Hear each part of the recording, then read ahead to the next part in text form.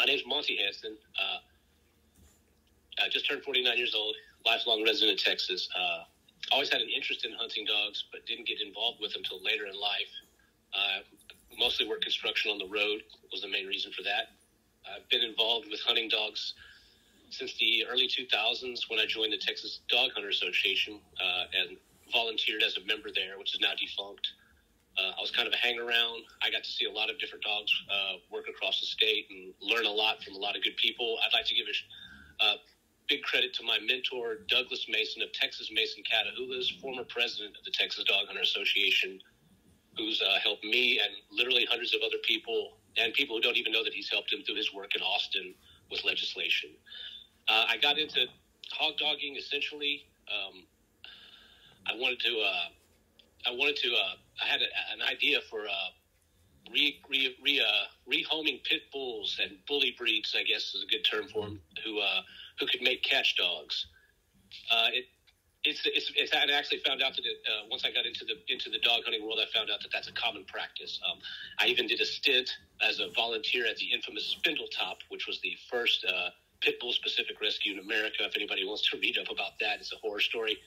I had nothing to do with the actual running of the operation. I was there to help set up the place for about 2 months before I figured out that the owner, Leah Purcell, was not quite right in the head. So if you've never read about Spindletop, Sean, that's something good to read about there. All right. So, and that's it. Like I said, I'm actually fairly green in the dog hunting world. I've just had some. The Texas Dog Hunters Association, like I said, which is now defunct, was a great organization in the fact that it was very social and did a lot of outreach programs.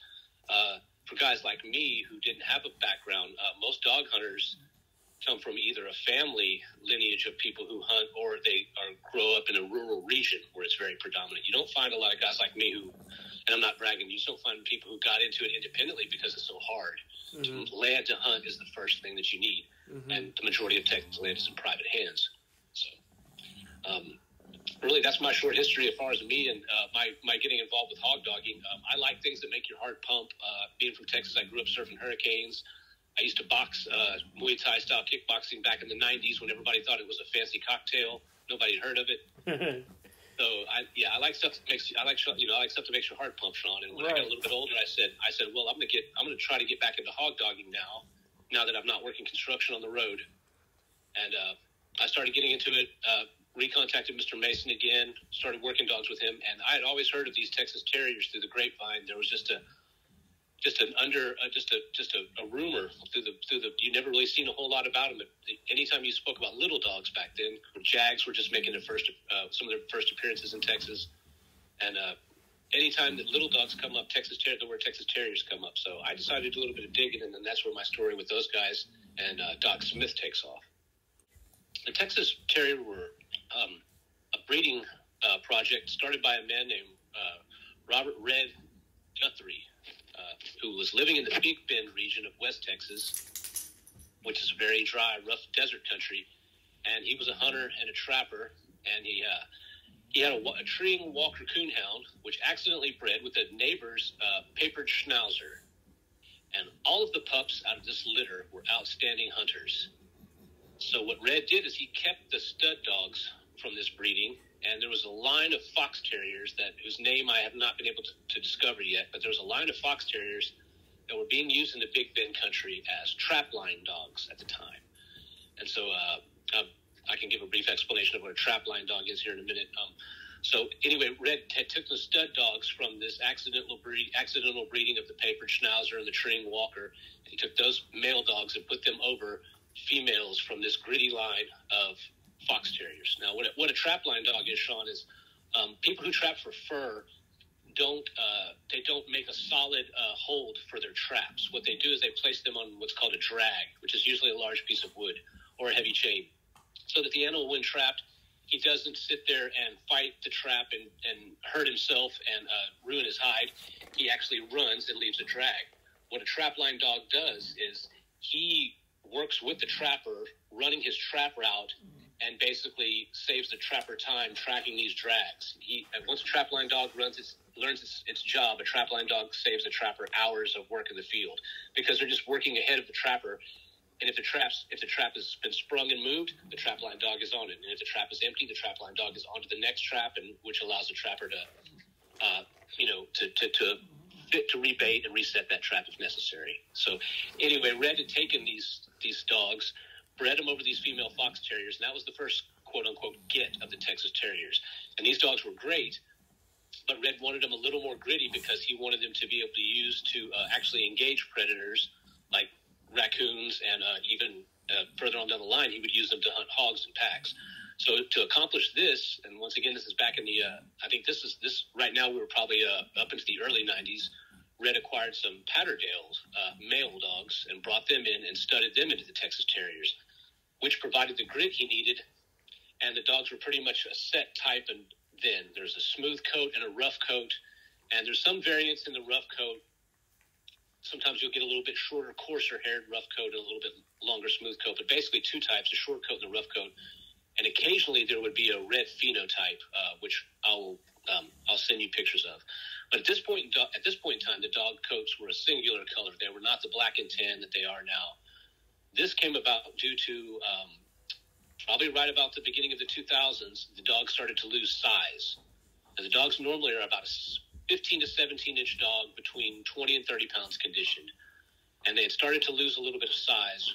And to remedy this, what Red did is he sought out some Welsh Terriers and Lakeland Terriers, had them brought out, bought these paper dogs, and he had an American Staffordshire Terrier that was this farm dog named Junk. And Junk was just an all-around great jam-up dog. He studied Junk over these Welsh and Lakeland Terriers, selected the best hunters from those dogs, and studied them back into the Texas Terriers in the early 2000s, which is where we get the current type that we're at right now, which is a long and smooth-haired coat that is black and tan. Same thing. We've got the size back that we wanted now. Dogs are they're between 15 and 17 inches, in 20 to 30 pounds conditioned, and they're suitable to almost any task in the field. They're a bit too big for a ratter, but I'm sure they do the job. They're too big to go to ground in the holes, although they will pursue game to a den and quarry and attempt to dig it out. They're obviously not gonna go down a hole. But as far as a trapline dog or an open field dog, you can't beat them. They're a natural throat dog. They also have a handle on them. They desire human companionship. I'll be honest with you, Sean. I was not a little dog fan, and I'd been around Jags and other dogs like that, but I was not a little dog fan until I met these guys. The handle that the time that Red took in selecting his stud dogs is so evident in the handle that these dogs have. I'll give you an example. Doc's pack that he hunts with, the Marks brothers, which are all male dogs that have been neutered off of a similar breeding 2 times.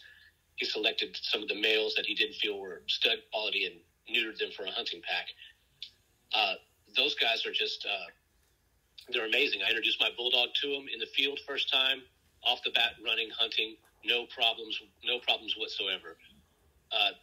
You could, like I say, these dogs are just, there's something to be seen. I wish you could make it down here to Texas and see them, Sean. You know, like I say, they work trap lines, squirrels, coon dogs. Some people use them for guardians for their chicken yard. They'll pin the chickens up, and outside that have a smaller fenced area around it. And I guarantee you they don't lose any chickens. But at the same time, you know, they're a working dog. They're not for everybody. We do have them come back from time to time. We have a dog, Tebow, right now, who has been returned from a previous owner. It was just too much for him. Makes a great dog in the field, though. He's a natural throat dog. The first time he's seen a hog as well, he was right on the face of it. Doc's, like I was getting back to earlier about the handle on these dogs, Sean. Mm-hmm. Doc's dogs are probably some of the last dogs you'll see in America hunting hogs that do not use GPS tracking collars or even radio telemetry collars, because they're close-range hunters, 200 to 300 yards, and Doc has them all trained with a whistle. They recall and get ahead and get out with the whistle. It's amazing. It's, like I said, you probably won't. I've never seen anything like that, and I don't know of anyone else running a pack of dogs like that in America. Yeah, and Doc actually inherited these dogs from Red. He was a very good friend of Red, and when Red passed on, he willed these dogs to Doc, along with the registry and everything else that goes to them. They were great hunting partners. Doc's got 100 good stories about them hunting. They lived out in the San Saba region of Texas, along the San Saba River, the Pecan Bayou area. which is just straight Comanche country, you know. It's the edge of the hill country, rocky stuff, cactus and rattlesnake everywhere. And people will be amazed that a pack of 4 to 5 of these little guys can bay up a 200, 250-pound boar, but they can. They're as smart as they are gritty. Once they learn, don't get me wrong, the learning curve is pretty harsh, but once they get over that learning curve, and they're just, they're just amazing. Only thing we're having an issue with them right now is we've got a bumper crop of porcupines in Texas this year. We've run into 2 of them so far. We did some aversion training the last time after our incident. But another thing, no sedation necessary. Most dogs that run into porcupines with this level of quills in the face, they've got to go get sedated to have them pulled out. We pulled out the majority of these quills by hand, and the only one that really required the dogs to be somewhat restrained were the ones that were inside the roof of their mouths. So the handle on them, Sean, is just outstanding. Like I said, I was not a little dog fan until I met these guys. When you go to load them up, they just roll. They practically roll belly up for you and let you pick them up and load them in the crate. It's great. State trappers, as a matter of fact, Red used to make quite a. He was known for fur trappers and state employed trappers who use these dogs for trap line dogs. Just because, like I said, a dog who is smart enough to know the difference that it can bay up a hog or a bobcat on a trap line and not engage it is the same dog that will engage a raccoon or a red fox or a gray fox one-on-one and go straight for the throat. And, like I said, they're as gritty as they are smart. They make, if handled by the proper handler and raised correctly and socialized and exposed correctly, they can be your truck dog, your house dog as well. It is just, the right type of owners necessary, which is why now we're very, very, very exclusive about who we place these dogs, into whose hands we place these dogs. We have a small circle of trust. Jake, Harley, guys that are out there in the Brownwood, Abilene area. Also, a guy named Jeremy Knudsen from North Star Kennels, who is down here in Texas now. He's responsible for helping educate me about Patterdales and things like that. The smaller dogs. I had no real education of how to work them. So between Doc and Jeremy of North Star Kennels, I've been learning about working terriers. I had no terrier experience before this, but I'm a convert now. I don't know if you've ever been around with Sean, but I'm a convert now, these little guys. How would you compare a Jag and a Patterdale to a Texas Terrier, and what are some of the qualities that you like better about the Texas Terrier? Well, to me, they have a little bit more of an off switch than a Patterdale and a Jag. Patterdales and Jags are so on fire all the time, and don't get me wrong, there are some few top-notch handlers out there but you have to, they're gonna hunt what they come across relatively. Now the Texas Terriers can be the same way, but I feel that from what I've seen from them, you can actually, if you start out early enough with them, you can really get them focused on on what they're running in specifics, and I don't know how hard Jags and Patterdales are to stock break. I'll give you an example of that, stock breaking, as far as not harassing livestock in the field. I don't know how big of a problem that is for terrier men hunting these guys, but because I assume they're just placing dogs at dens and running dogs in dens. But we can run the Texas Terriers through a field of cattle or horses with Doc's whistle commands, and it's not an issue. We're not worried about damaging livestock, and that is a big issue down here in Texas. Most of the places I have permission to hunt are because, and I don't, unfortunately, like I said, I don't have any of the Texas Terriers down here. I hunt cur dog down here with my bulldog, and all the places I have to hunt are because my dogs are stock broke, which is why I'm allowed to bring my dogs to Doc's place, and I can run them with the Texas Terriers because they're not going to gang up and go harass Doc's horses or his cattle or get off property chasing someone else's horse or cattle. As far as that, like I said, that's probably one of the, other than the fact that they're not an earth dog, a true earth dog, a terrier in the sense of the word, that they do not go to ground for the majority of the part. I mean, I'm sure if the hole was big enough, don't get me wrong, they would go after it. I think they're a little bit more apt to bay up than a Patterdale or maybe a Jag. As far as, like I said, being gritty smart, I don't know how a Patterdale would do if he encountered a bobcat on a trap line. I think a Patterdale would most likely probably try to engage it immediately, which could result in his demise. I've seen Patterdales do some stuff that just defied even my expectations. I watched one of them get launched 15 foot in the air by a horse, and I was for sure he was dead. But he wasn't. And in that, Sean, as I would say that you can train these guys to run in a pack and they have a little bit more of a, like I said before, a little bit more of a handle on them than I feel like that that is attainable maybe with a Jag or a Patterdale. You know, a little bit, like I said, a little bit more of a handle on them. But like I said, don't get me wrong, they are dead game gritty. I can go through Red's stud book, and most of his studs have perished in races with hogs, or getting crushed by them, or being drowned by boar coons. You know, that's the most common end for his stud dogs. Almost all of his stud dogs died in the field. Like I said, that's about the main difference I could see, though, Sean, is the fact that they are probably as smart as they are gritty. You know, right. And but they, don't get me wrong, I said they have just as much grit as anything else. But other than that, and the ability to work in a pack if conditioned in a pack. The one I told you about, the horse that launched him, he had literally been around that horse on a lead, and was very, very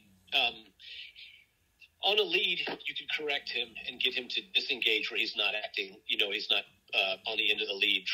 He really showed minimal interest in the horse on the end of the lead. Now, what happened was that horse had wandered into a paddock where the dogs were going, and we didn't know that he was in there. Dog got released and seen the horse and said, well, hey, why not?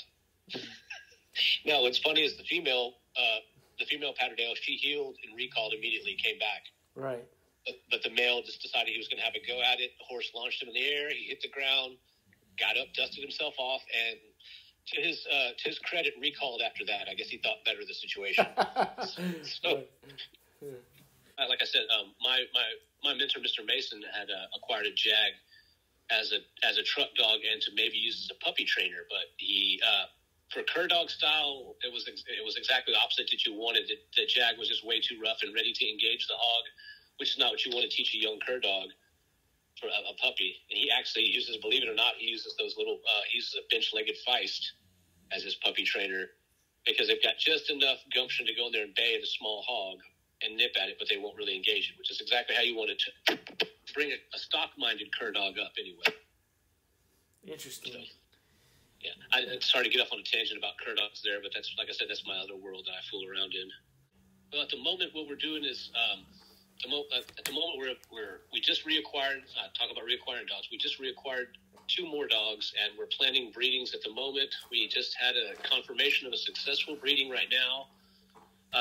Jake, out of in Buffalo Gap that I mentioned, he has a really good stud dog by the name of Boomer. He's a guy who hunts and traps up that way, and right now that's really what we're doing is we're looking to expand our circle of trust and find, you know, even if you're not as experienced a hunter, if you have the ability to work these dogs, if you have a place where you can work them and you're currently working dogs, you have some experience, you know, we would probably, you know, we'd probably consider someone, but we're just very, very particular about, you know, who we put these dogs' hands into because, for one, the bloodlines are somewhat limited at the moment, but we're looking to expand that. We've had a couple of really good litters now, and the dogs are really showing up the way. I'll give you an example. Boomer is he's 17 inches at the wither at the shoulder, and he's just under 30 pounds condition. And man, when you put your hand on him, he feels like a little English staffy. Underneath that wiry coat is just a cobby brick-like body that's solid all the way through. I go out there and I exercise them sometimes on the flirt pole to get them to working. We'll kind of work dogs together in pairs on the flirt pole to get them to work together on the flirt as opposed for competing. See how dogs work together. You know, you follow me, Sean? There. Yeah. So I use a flirt pole to get them to pursue this and not to compete for it. And on the flirt pole, these Texas Terriers are just you can feel them on the end of that flirt. They have just killing jaw strength. Really, like I say, they do. They're capable of one-out coon dogs, and they're just natural throat dogs. So they you know, and that's the thing about a coon dog is they've got to engage fast and kill that animal before it causes them damage. And also, it's the most humane way to go about it, and it's the way that protects the hide, the fur most, which is the goal of that. There, you know what I mean? So, yeah, I'll see if I can find Red. I've got a picture somewhere. It's an older picture. The quality's not too well, but Red actually had a red fox that was in his chicken yard, and he had his Texas Terrier run out, grab the fox by the throat, and simply wouldn't release it. He had to go find a brake. He had to carry the fox back up to the house about 100 yards to get a brake stick. But like this, when they take a job, they take it absolutely 100% and 10% serious all day long, every day. Mm-hmm. They're always on the job. But like I say, Jake's dog Boomer, that's his truck dog that goes to work with him every day. Doc's dog TT, she's his house dog. She has the run of the ranch, and at the same point in time, like I said, these dogs are dead game gritty. I've seen TT, she knows she can't mess with the horses. She knows she can't mess with the stock. But I've seen her snatch a stalk of quail into a bush and snag it out of the air, Like I said, these dogs are amazing. Mm-hmm. And that's the only thing that we haven't done with them is try to make them retrievers. I think they're a little too hard-mouthed to retrieve. I've seen some people that have retrieving jags, believe it or not. Really? Oh yeah. Yeah, that's interesting. So how many people are involved in the breeding program? Right now the circle of trust, like I said, is pretty close. It's me and Doc Smith are running the registry, and then we've got 3 hunters at the moment right there that have dogs. So it's, like I say, it's right now, and that's including the 3 that I know. I think Doc may have dogs placed with 2 or 3 other people. So we're talking about there's probably less than a dozen people right now that have a hold of these dogs, mm-hmm. And that's our goal, Sean, is to get, the awareness of them is kind of out there. And if we can get people who will hunt them, because we don't want a repeat of what's going through, like you say, with the Patterdales right now. Patterdales are so hot, and they just think they're the most awesome dog, and they want them. And we don't, I'll put it this way, we don't, I don't know if you know about that incident in England, but we don't want a Texas Terrier killing a seal or anything, making a name for itself. Right. They're just not, they're so cute. They're so cute and very personable that a lot of people think, oh, this would make a great dog for me. And it is, but if you don't have an experience with a working breed that has a real drive that it needs to fulfill, it's not the dog for you. You need to find a dog with a companion temperament. Mm-hmm. And not that these dogs don't have a companion element, but it's not their primary purpose. Mm-hmm. They have to be sociable. They have to be, handleable. We have to pull, like I said, we have to pull porcupine spines out of them, and cactus thorns from between their paws on a daily basis. We can't run them to the vet for stuff like that. So they have to have a handle bred into them.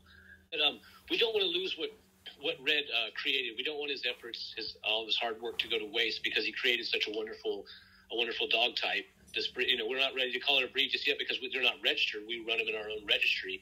I mean, I guess the term is ambiguous, type or breed, whatever. But Red was actually looking into registering the dogs and exploring his options with several different registration organizations. He just hadn't really found any that he agreed with 100%, I don't think. So he just started kept his own registry and his own paperwork, which is part of what I'm doing right now. I have boxes and boxes of stuff in front of me, which are pedigrees and letters. And he shipped dogs to as far away as Hawaii, which is amazing to me, all over the Midwest. Like I say, one of these dogs had made a great reputation for itself as a coon dog up in Kansas. No one had ever seen this dog before and just couldn't believe that this dog was capable of the type of work that it was. And we're just hoping to preserve this legacy and expand it and build on it, which is part of the reason why we're rebranding the name as the Guthrie Terrier, as the Guthrie Terrier as opposed to the Guthrie Texas Terrier or the Texas Terrier. We're probably just considering to drop the. We may keep the Texas in there as part of the legacy factor of it, but we just want everybody all over America and for a rural, like I say, for a rural person who needs a working dog, an all-around house dog, it would be hard. As long as you don't need to round up your stock, it's probably hands down one of the best dogs. This dog is gonna protect your yard from everything from a mouse, to a fox. I mean, I'd hate to see one engage a coyote one-on-one. We've never actually lost any to coyotes because we run them in packs, and we always run them with at least 1, if not 2, running catch dogs for hogs. So we've never had an issue with coyotes. But like I said, everything other than that, they're just about, hands down, they're hard to beat. Mm-hmm. But like I say, we have a small circle of trust on purpose just because in the past Red had dogs that he had sold to people with the promise of this dog is not a stud quality or breeding quality, you'll neuter it. People took him and bred him and crossed him and things like that. And I don't know if any of those types of dogs are out there, but as far as the last pure of his bloodlines that are out there, there's a small circle of us, about a dozen or so, that are involved in this at the current time. Maybe it might not even be a dozen. Sean. It might maybe 8, 9, 10 guys. Like I say, it's real close. One of them is Doc's farrier, his horseshoer. Not to get bottlenecked, are you guys reintroducing certain breeds to keep the percentages up? And it's funny you mention that, Sean. I'll open up to you a little bit here. We're evaluating that at the point in time. That's actually why I started looking into Patterdales, because the Patterdale is such an integral part of the breed. We're looking into making some crosses with the Texas Terriers into the Patterdales, and then if those dogs are suitable and they're what we want, we would back cross them back into the bloodline. The only issue that we do have with getting bottlenecked right now, one of the few genetic faults, is that we do have sometimes we have some small litters, which is another reason. When I say small, we'll get a 2 to 3 pup litter, at a max, and it's one of the things we need to increase fertility, but we don't want to lose anything. So we're looking at some back crosses into the Patterdale, but once again, that'll all be taken and heavily evaluated. It's nothing that's immediate, and it won't be anything that we release to the public. We most likely won't be. And I say we're not going to try to market these things, is what I'm saying. If there's a hunter that wants to try one of these dogs, and that's our deal, is that if you own a Texas Terrier like Jake, he's part of the program, so he's putting his dog up to be accessible to anyone else at any point in time if we feel like there's going to be a potential breeding that his dog will be suited for. And that would be the same thing with these Patterdale Terrier crosses, these Patterdale Guthrie Terrier crosses. If we do them, they're going to remain within the circle, and they're going to be used for reinvigoration of the female side of the genetics to see if we can get up to consistent 3 and 4 pup litters is what we'd like. But like I say, that's the only crosses that we have planned at the moment. We've acquired some Patterdales from some really good hunting bloodlines, some various hunting bloodlines, and we're evaluating them as we speak right now. We haven't no breedings have been planned for those dogs as of yet. We're still evaluating them, but that is our plans, because we are a little bit tight with the blood, and we do need to. There's got to be some solution there. We just don't want to add anything that we don't want, and we don't want to diminish too much in size. So we really had to search hard to find us some Patterdales that weren't outcrossed to any bully breed, some true Patterdales that were a little bit larger variety. And like I said, once again, Jeremy Knudsen from North Star Kennels was very helpful with that. Mm-hmm. But that's our plans at the moment, Sean, is to evaluate that for a back cross once we make the initial F1s, which is similar to what Red did when he wanted to change the coat color and to up the size in the dogs when he was losing size. Mm-hmm. I think that his breeding efforts just got cut a little bit short and hampered by his ailing health and his age, his poor health and his old age. Mm-hmm. So we're going to try to follow some of his recipes and see what comes out of that. But we do a lot of pen testing, a lot of field testing, and like I say, these dogs only go to working homes, so mm-hmm. we're results oriented. I mean, the price for these dogs is not even that high, because once again, we know the expense of owning hunting dogs and what it takes. So we're not looking to place them in the hands of dog fanciers. 1, because they don't deserve them, and 2, because the dog itself would not be fulfilled in living that type of lifestyle. These dogs were bred for they crave the field. They crave to be in the woods. We're waiting on the results of these females to see how they line out, and that's what I'm learning some more about. Like we said, I don't have much experience with the Jags, but I have a little bit more experience with the Patterdales than I do with the Jags, and that's where my comments about the off switch came from. Our Patterdales, Sean, grabbed a skunk. We had our Patterdales, 2 of them on opposite sides, 2 of them that were kenneled next to each other. Managed to grab a skunk. I don't know how they did it outside of the kennel fence. They got over the containment fence and into the kennels. They grabbed it through the wire, one on one side and one on the other side, and just stretched it between the 2. Oh my gosh. And that's when I just knew that, wow, these guys, like I said, they are, people ask me what a Patterdale Terrier is, and my personal description of them is that's about 17 pounds of fire on 4 legs. Right. Tebow is a dog that was returned to us, a neutered male dog that was returned, had been a house pet for about 4 years. That's the dog I told you. We introduced him to hogs in the field. His hunter runs him on a trap line as well. But he had a rattlesnake incident. A rattlesnake made its way into his keep, his kennel. He killed it, Sean, and he took a bite to the head.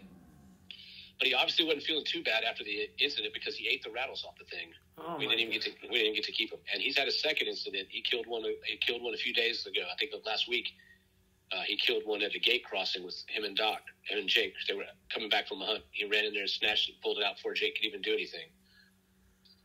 Wow. Which is typical of a dog that has had a run-in with a snake like that. You would think that they learned, about discretion, but it seems like that it makes them hate him even more. Right.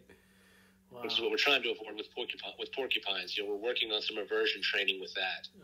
That's no fun, and they are on the rise in Texas. I don't know if it's what the deal is. If it's just a bumper year for them, but it seems to be more and more encounters between dogs and porcupines, which is not no one's favorite. No, we're actually looking. It's funny. The last meeting we had, we talked about DNA profiling. I don't know if that's exactly what you're talking about, Sean. Mm-hmm. Is DNA profiling? Jake is actually taking a look into Boomer, and we thought about working backwards through the bloodline and doing that, but I just don't know cost prohibitive, things like that. But as far as health issues, I mean, Doc had a dog that was, what was she? Tessie was, 12, 13 years old, and she perished from, I think she had an internal tumor that was a little bad, but every once in a while we'll get one with a little bit of skin issues. But other than the slightly low fertility, there's not a lot of health issues with these guys. Mm-hmm. Like I said, Red was an old time breeder who culled very heavily. And I say he was very critical about dogs. I've seen records of just dogs that he's brought in that didn't make the cut for the breeding program. He imported, like I said, imported several Welsh Terriers and several Lakelands that didn't make the cut. They just, although they looked the part, they were not suitable for what he wanted to put in the bloodlines. And I'm sure the same went through for most of his breeding program. He was also bred plot hounds to game line pit bulls for his catch dogs, and which is actually not a common, but those F1s like that are usually make from a hound to a bull breed like that usually make a very good running type of running catch dog. Mr. Mason actually breeds Catahoulas over Dogos and makes cat does a similar type of F1. But yeah, no, we're actually considering starting to do the dogs on a 1-by-1 basis per breeding schedule. You follow me, Sean? So our next breeding, we're considering doing DNA testing on both the male and female before we go through with it to see what we're looking at. Right. So our next two candidates for that will be DNA tested. I wish we had the cash to do all the dogs at once, but unfortunately, it's not going to go. Unfortunately, it can't go like that. I wish. Right. I think it's a great technology. I'm very interested in it. I follow it quite a bit. I would be interested to know how the profile panel of these dogs turned out. As to they have a lot of them where it tells you the percentages of breeds in them. Uh-huh. I would like to see how accurate that is on the Texas Terriers, because they're fairly outcrossed. Right. The moms are the moms during the whelping process. That's not where we have the issues with them usually. The issue is in breeding. We have to select the right female with the right male, and we have to be almost right on top of them. Not so far as to use a breeding stand like the old pit bull men do, but basically almost assisting the breeding. I'll see if I can find a picture of it for you, Sean. Basically almost assisting the breeding, because the females are so greedy and dominant that for them to sit still and be mounted by a male long enough for a successful tie, and sometimes after the tie, they don't like being tied up with the male. So that's they're fantastic mothers. We just that's the problem is we have to, like I said, we have to kind of coach the breeding along, and that's not with every female. That's just with certain females that are particularly dominant. Man, it's funny because these dogs will, you'll have various personality types that run across both male and female. It seems to me though that the females can be a little bit more on fire. Maybe that's just because that natural drive to provide for the pups and everything is already in them. The males tend to be a little bit more. The females tend to be a little bit more reserved when it comes to other dogs. The males will seem to work out. It's almost opposite of other dogs. The males seem to work out better with other dogs than the females do. But once again, it's on a dog-to-dog basis. The Marx brothers, for example, like I said, that's four brothers, maybe three now. I think Chico passed a while back. But it's dogs from the same breeding, and they're actually pinned together and fed together on a daily basis. Harpo is a little bit food aggressive, so he has to actually be fed out of not in a community trough, but fed away from the other dogs. Now, would this be? You could obviously probably could not. This would not be possible with 5 intact or 4 intact male dogs. This is like I said, this is Doc's hunting pack, so that he doesn't endanger any of his genetic stock that's left. Mm-hmm. But no, like I say, the female dogs seem, like I say, the female dogs to me seemed a little bit more, but they're just a little bit more, maybe just a touch more dominant than the males. But other than that, they're a very similar type, very affectionate. Like I said, very, very affectionate to people. They have a desire to greet and to be accepted by all people. We don't have any problems with them. Like I said, it's amazing. The first day I met him, I handled every one of the Marx brothers. Doc passed them to me over the fence, head high, right in my face, and I never once felt like I was going to get my ear tore off by him. They were just licking my face. Your first meeting of this dog is passed you to the face, and it's just licking your face, and you put it in the box. 10 minutes later, it's loose in the woods, doing its best to try to hunt up a boar for you. Like I said, I fell in love with them straight away. They're, other than the females being very alpha, there's not being a little more alpha than the males. There's not a whole lot of difference in between the males and females. What other breeds have you had hands-on experience with? Well, mostly personally, it's been cur dogs. When I went to make my second foray into hog dogging, the second time around, I was going to try my formula again. I went down to the pound.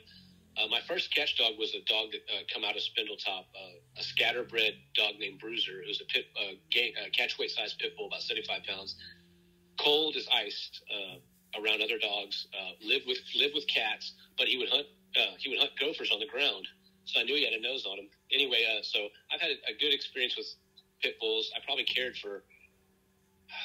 I wasn't there when the main dogs came over to Spindletop. So when I was at Spindletop, I think I was in charge of maybe 14 dogs at one time, pit bulls, and these are all dogs that ran the gambit from real game bred fighting rescues to papered champion dogs that were titled as a search and rescue and things like that.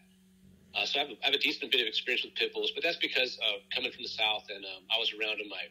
My uncles had them, friends and family had them, so fairly familiar with pit bulls. But my second foray into hog dogging, I go to the shelter to get a dog, a pit bull.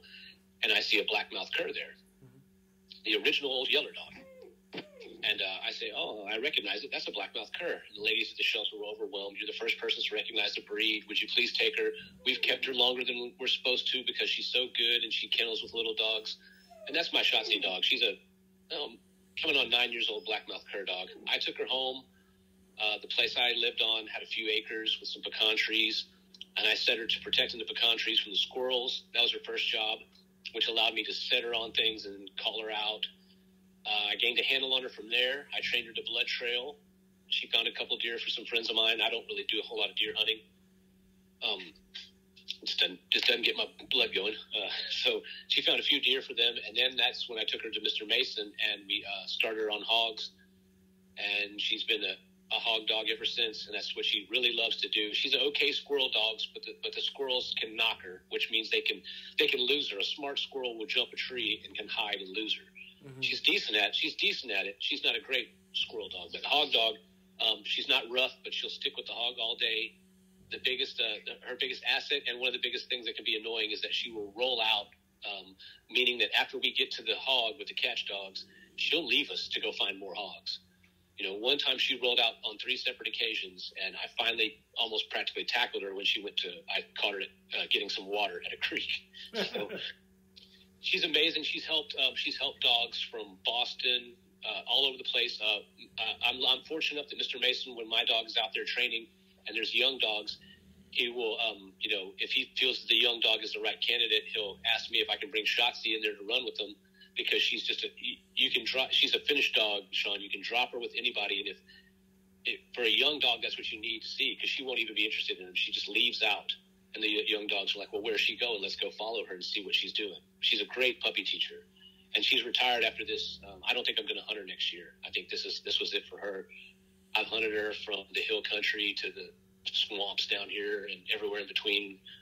And cur dogs, like I said, and I've been around Mr. Mason, has Catahoula curs and breeds Catahoula curs. Mr. Mason's Catahoula curs are literally all over America and in Australia and China and Sweden.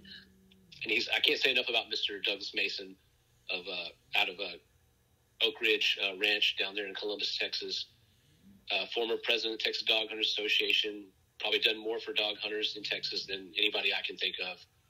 Like I said, on a personal level and on a statewide level as far as advocacy for hunting dogs in Texas. Still at 70, I want to say Mr. Mason is 76 years of age, still running hog dogs, still runs his traps every day. He traps hundreds of hogs every year. Wow. He's cut from that old cloth, Sean, like the Lonesome Dove Cowboys. Yeah. Took a hit in the shin one time, and no emergency from a hog. No emergency room necessary. Just get that iodine in that staple gun. And and I'm telling you, Sean, like it made me check my manhood, because he was the same. His voice never changed throughout that. It was the same tone of voice as if he's explaining to you about dogs or something else, as he's telling you to squeeze the meat together on his shins a little tighter for that staple gun. Oh man, great man, and just a soft-spoken guy. The greatest compliment I've ever gotten in the dog world to me is when Mr. Mason asked me to come bring my dogs and hunt with him. You know, that's the greatest compliment someone can give you, is say, hey, bring your dogs and hunt them with my dogs out here on this place I have permission to hunt. Mm-hmm. You know, that beats anything. You know, and it's one of the few accolades I can wear in my brief time in the hog dog and dog hunting world. What have you noticed the difference between, say, a blackmouth and a Catahoula? Well, you can. It's funny you mentioned that, because it's a topic all the time. I can show you Catahoula bloodlines that throw yellow dogs that you would swear were a blackmouth yellow cur, just maybe not as black around the eyes and the mask. The biggest difference I would say is you can get some strains of Catahoulas that are. It seems to be there's more bloodlines of Catahoulas that are rougher on stock, because they've, over the years, it seems now they've been focusing them more on hogs than on cattle, where you can find rough lines of blackmouth curs, but it seems like to me the more of the blackmouth curs seem to be a bit more stock-minded. When I say that is a stock-minded cur is not going to catch with a catch dog when it gets there. It's probably not going to try to catch a hog on its own unless it's a very, very small hog. And it's usually not going to put teeth on a hog unless it's running. And that's a stock-minded cur. Shotzi will nip at a hog running, but as soon as it stops, she backs up, a good depending upon the size of the hog, 6 to 10 feet, and starts baying her head off. And she'll tighten up. I've got good pictures of her baying tight. But she, she's kept herself out of the vet and out of stitches and staples from being really smart. And once again, all that goes to the training she got at Mr. Mason in his wooded pasture, and hunting with Mr. Mason and hunting across the state with people. But as far as that's the only differences. Like I say, Catahoulas are an amazing breed, and you can find almost anything you want in a Catahoula too. There are treeing lines of Catahoulas. There are rough lines of Catahoulas and soft lines of Catahoulas that are more stock-minded. There are some Catahoulas that are black and tan that are not the merle, glassy-eyed, pretty dogs that were popular when the Catahoulas went through their phase. But they're sure enough hog dogs, and they're sure enough cow dogs as well. And what's interesting about the Catahoula is they are the state dog of Louisiana, but a lot of their integral earliest breedings came here from Texas. Verge Cowboy Williams was an integral breeder of the Catahoulas here in Texas. And some people say that the Catahoulas go all the way back to Jim Bowie and his brother Resner Bowie, the guy that invented the Bowie knife. They say that him and his brother brought the first Catahoulas into Texas because they were from that area, the Catahoula Parish area of Louisiana. So they're interesting dogs. And, of course, the blackmouth curs, they go all the way back to the Fred Gibson book, Old Yeller, which was actually written about a blackmouth cur back then. And they're still famous dogs to this day. I don't know if you read a lot about them, but one you can look, if you're interested in, Sean, is a blackmouth cur named Weatherford's Bend. And he's probably one of the most prolific producers. A lot of people who claim that, that just because your dog has a percentage of Weatherford's Bend in it, it's not going to be a great dog. And that's true, but he was a very consistent producer and very famous dog to read about. The Weatherford system of breeding is based on the Weatherford family of curs at this point in time is pretty much based off of Weatherford's been. I hope that answered your question about curs. Yeah, absolutely. And there's mountain curs. A cur is basically a term for how a dog. It's a type. It's how a dog works its prey. Hound dogs bark on trail. Most plots are silent on trail. A lot of plots, but a cur is usually not barking until they are looking at the game that they are facing. And in addition to that, cur dogs, I feel, and most people, I've got this description from cur men, is that a cur dog hunts with you, whether they're medium, long range, or short range. They make loops and try to locate you and work around you, whereas hounds get on a trail now once a cur gets on a trail, it's gone. But hounds in their way of exploring doesn't seem to be as oriented around hunting with you. And I guess that goes back to the fact that the curs were originally an all-purpose settler kind of dog, that you can use to round up your cattle, your free-range cattle, your free-range hogs. And so I guess that it goes back to that basic type. The mountain curs, and heck, there's family lines of curs down here in Texas. Mr. Larry Parker of Louisiana, not Texas, Mr. Larry Parker of Louisiana, or no, maybe Mr. Larry is in Texas, but he breeds Parker curs, which are solid black curs that are dedicated hog dogs. Another great bloodline or type of dog to look into, as well as, like I said, there's so many cur dogs, doe belly curs, and just curs that were family line curs, bred by old families here in Texas and Louisiana. And Florida, the cracker curs and the mountain curs up there, too, in the Appalachians. They're just a dog that was bred. They're an American type. The word goes all the way back to George Washington, and even the poem, I don't know if you've ever read the poem by Abraham Lincoln, The Bear Hunt, Sean, but you should if you've never read it. No, I haven't. Yeah, it's an interesting story that it's a poem that Abraham Lincoln wrote in the vernacular of the time about the excitement of a bear hunt. No, I'm not going to spoil it for you. I'll let you. Huh. See, I'm a dog nerd, just like you, Sean. Yeah, no, I'd love to hear about it. I'm not a hunter, and I'm a city slicker, but I lived in small town. Right. South Central Texas. Get out. Where at? Come on, tell me. Right on the border of Bastrop and Lee County. I lived in a small town called Page, Texas, which is off of Highway 290. I know exactly. I know where Bastrop is. I don't know where. I've seen Page. I've seen signs for Page. I've never been there, but I know what you're talking about. Yeah, basically, Page has got a post office box, and right? I think there's a lady that runs a sandwich shop out of her house. I know the type of town you're talking about. Yeah. They roll up the sidewalks at night. Yeah. Yeah, that's a good little Texas town for you. That's great. Yeah. The Guthries can claim it. They can get to where they'll claim it, that some particular one will want to claim a kill. Once again, a lot of times that goes along with testosterone. So if you have a male dog who's intact, I'll give you an example. The first time we hunted Jake's dog in the field, my catch dog is intact. We hunted him with Chester, who's intact, and there wasn't an issue. But it is something that you have to watch for. But they're not overly bad about it. I'll send you a video of the last good decent hunt that Jake had, and it's got all 4 or 5 dogs worrying the head of this hog together at the same time. And that's the thing is, if you can keep them engaged on something, if you keep them engaged in their job, then you don't have a problem. But like say you had a hunt and the catch dog missed, or the the hog broke, and now things are scattered. When you're gathering up dogs every once in a while, you want to keep an eye out, but they're not. It's not something that we look for. Once again, I'll send you. The Marks brothers are just great. I'll send you a video of my catch dog and Jake's catch dog and all the Marks brothers riding together in the back of a pickup truck. Now the dogs are all tied on leads. You know what I mean? But still, that's something that I probably that not many. Most people have dog boxes for a reason. That's a good way to put it.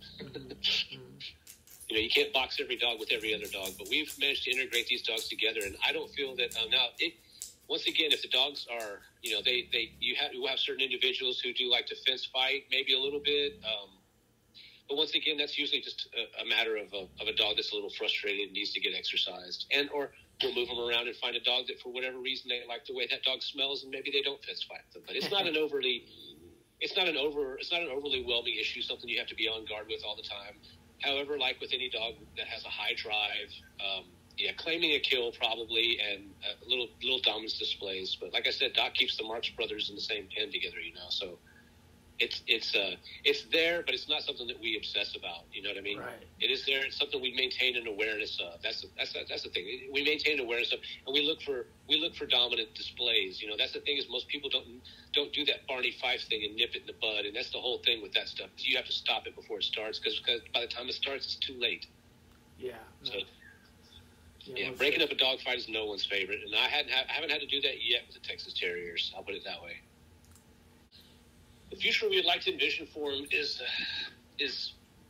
we're also considering going with a registration, looking at outside registration organizations, but we have to get the type set first and get our fertility up just a notch. Once we get our fertility up a notch and we start DNA testing our studs and our dams, we would just like to make more awareness of these dogs and how we feel that as the average size of property in places like Texas is shrinking. Where people would once own several thousands acres, now they own several hundreds, and the people that used to own several hundred acres now own 40 or 50 or 60 acres.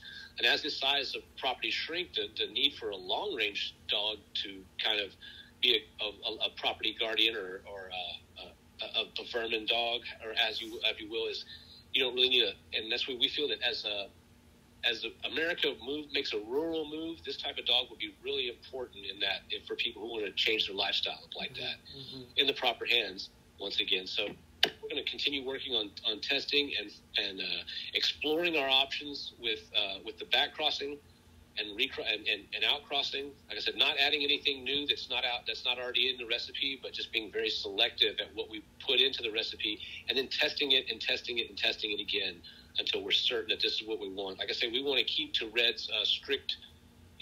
Everything Red did was very thought out and calculated, and he didn't jump into anything. He didn't breed something and say, well, let's just see what happens. They're all calculated moves, and so that's what we're trying to do, so that we don't bring any unwanted traits into the genetics. Because there's a saying in dog breeding, once you put something in, you can't take it out. It's always there. Right. And so that's our goal, is just to get our genome a little refreshed on the female side, and to explore our options as to what we need to do, and then like I said, make these dogs a little bit more aware in the public sphere. And who knows, maybe 10 years from now, down the line, it'll be possible for anybody in America who in a rural area who needed to own a Guthrie, or could own one of these guys. Like I said, they're just absolutely fantastic jam up little dogs. As a matter of fact, I'm going to go ahead and invite you, Sean, next time you make your way down to the state, if you can, give me some heads up notice, and maybe we can set something up. You can come by and take a look at it, maybe even take a walk in the field with us with them. Oh, definitely. I'd love that. See if we can get a bark. Yeah, definitely. We'd love that. Yeah, they're very moldable. I'll put it to you that way. Red had people use them, like I say, from everything from squirrels to wild hogs, and they're very moldable in the right hands. But they once again, just like a Patterdale or any other high dry dog, like a Malinois, even they need an outlet. They need to be fulfilled, or by gosh, they'll make your life, make your life something you wish you had started raising goldfish. Right. How are they with water? They're actually very good swimmers. The first hunt that we ever went on with Doc, after the hunt was over, his lead dog, Chester, and Tebow, that was Tebow's first time in the field. Chester actually led Tebow to water, and then the rest of the dogs went to water. And they're decent swimmers. The long-haired coats probably could use a shave if they're going to swim any great distances, but we're not planning on bringing any ducks back. For short distances, Doc's dog TT can keep up with his retriever dog, his lab. But they're not. I wouldn't say they're not water dogs, but they definitely don't have any problems with it. What is your favorite breed of dog that you've never owned or handled but are interested in, and why? Oh, wow, that's a good one, man. Sean, that's a really good one.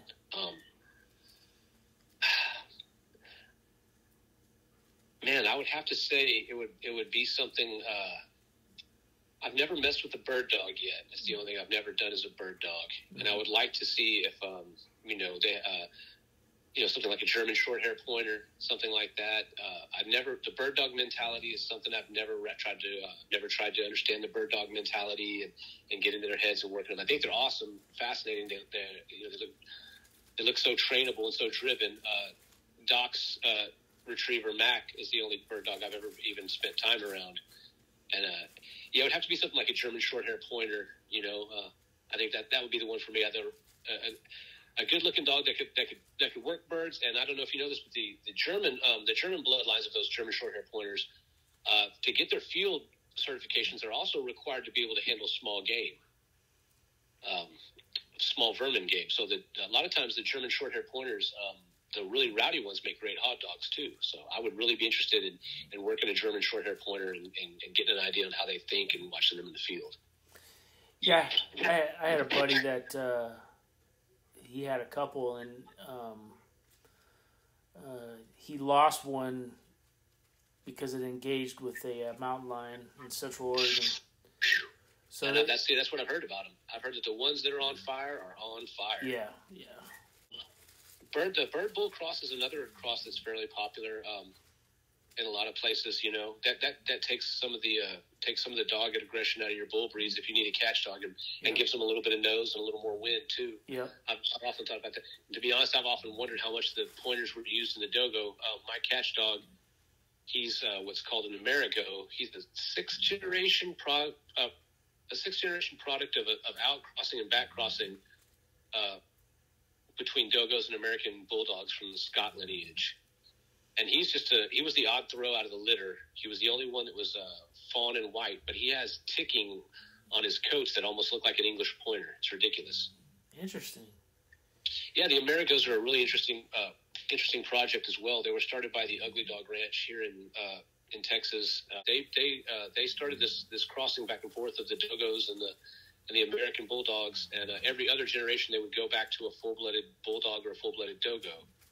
And I love mine. He's jam-up dog, kid-friendly, minimal, no dog aggression. I mean, if he's attacked, he'll engage, but he's not interested in a dog fight at all. Right. Just Haas is a great all-around dog. I couldn't have asked for a better dog. Hard-mouth dog, broke a canine off at 9 months. Wow. He's nickname is Meathead. That's most people's first comment when they see him. He's got a really nice headpiece on him for a dog that doesn't weigh 90 pounds. For a companion, I'll tell you what. I can't think of Jake's name. There's a gentleman named Jake who is a good friend of Mr. Mason's. He's a dog trainer out of Colorado, and I'd never been around a really nice English staffy before. And Jake has an English staffy named Willie, who is just a jam-up little dog. I mean, he's just great. He has the great little attitude of the attitude that you want in a bully breed of a greeter type when people are around. You know what I mean? He wants to greet people, but Jake has such a really good handle on him that he can go anywhere and be, he'll place and stay that dog anywhere. But as far as his temperament, for companion dogs, that's what I would like to. That's what I'd like to look at is a decent bloodline of English Staffy. Mm-hmm. And a lot of those dog guys, man, it's hard to say because even like with Red, we're finding out a lot of, but some of the things are lost in his breeding program, but those are the things in the past. We have all the recent information, but the dog world is was so secretive at some points in time. I'm trying to think of. I think Maurice Carver was the guy who said, "Just because I bake you a cake doesn't mean I have to tell you what's in it." Right. Right. Thank you for your time, man. I really appreciate it. Yeah, thank you, man. It's been thoroughly enjoyable. I enjoyed myself, man. You're a good interviewer. Thank you very much. All right, later, Sean. Bye.